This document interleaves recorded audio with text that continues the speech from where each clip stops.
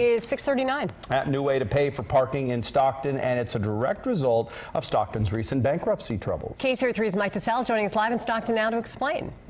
Yeah, good morning, Deirdre and Teo. And yeah, this is a result of the bankruptcy settlement in which the city contracted out its parking.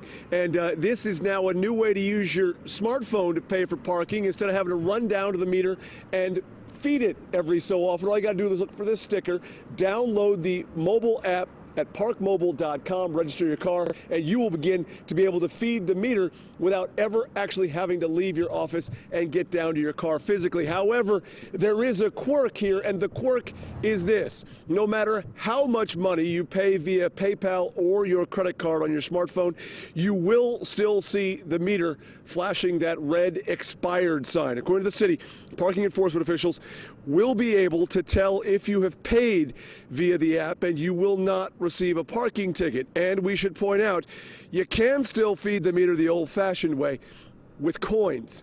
But back out here live, there's one word of caution. It has to do with the time limits on these meters. As flexible as this new way to pay is, allowing you the flexibility to actually stay in your office and feed the meter, it does not offer any flexibility in those time limits. So if you're sitting at a 30-minute meter, you only got 30 minutes to park in that spot before you get a ticket, whether you use the app or not. Live in Stockton, Mike DeSalle, KCRA 3 News.